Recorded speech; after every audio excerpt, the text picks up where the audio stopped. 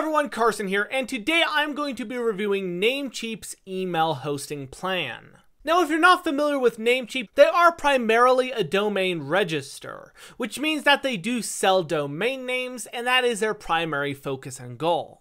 They also offer website hosting, which I have reviewed, albeit negatively, in the past, but I thought today I would go ahead and take a look at their email hosting and give you my general thoughts and feedback on that. Now, if you do want to check out more details and receive special discounts, go ahead and head down to my link right down in the description. And now let's get into the video, but just a reminder that if you enjoy my content, remember to leave a like, subscribe, and hit that notification bell so you can be notified every time I upload. Now, starting at 99 cents per month, Namecheap's email hosting offers a free mailbox, 5 GB of storage for emails, and 2 GB for files. They let you personalize your display, and obviously you're getting a custom email, which is very good for you because when you get a custom email, that allows you to look more professional when you are serving your customers. Instead of just having an email address at something like gmail.com, you will have a more customized email for yourself. Now, they also let you try any email hosting plan for free for 60 days,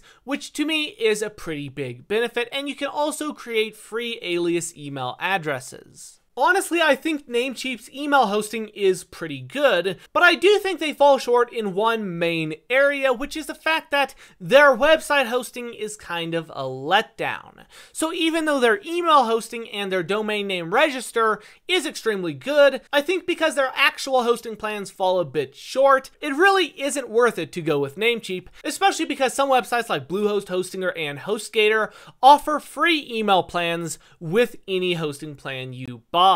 So even though I do think Namecheap is a very good website hosting provider, when you compare it to their overall hosting ability, and I actually don't think they are the best hosting provider you can go with for emails. A much better one would be a place like Bluehost.com, which also offers email hosting, but at a cheaper price and better quality. That is going to do it for this review though, so just a reminder that I do have a link in the description to both Namecheap and Bluehost if you want to check them out or receive special discounts. Thanks for watching. Remember to drop a comment if you have any questions for me.